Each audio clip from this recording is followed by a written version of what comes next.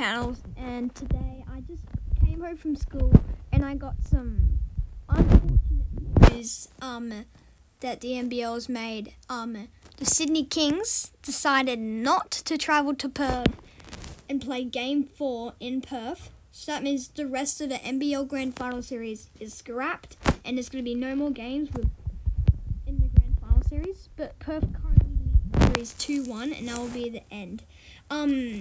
I personally think the Wildcats should be champions. Not because they're my favourite team. It's because even though Sydney finished on top of the ladder, it doesn't start till the playoffs. That's when the teams start playing on top. So I think Perth should win, and also leading 2-1 in the series, and Sydney clearly forfeited.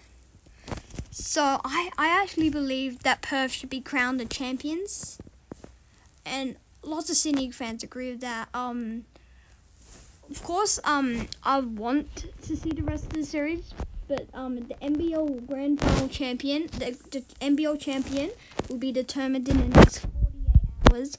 So leave your opinions down in the comment section down below.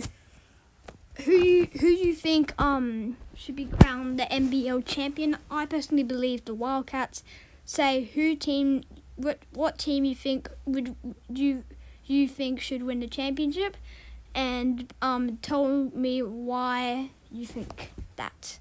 So I guess if you guys enjoyed this, make sure to like, subscribe, and hit that notification bell, and I'll see you guys next time. Bye.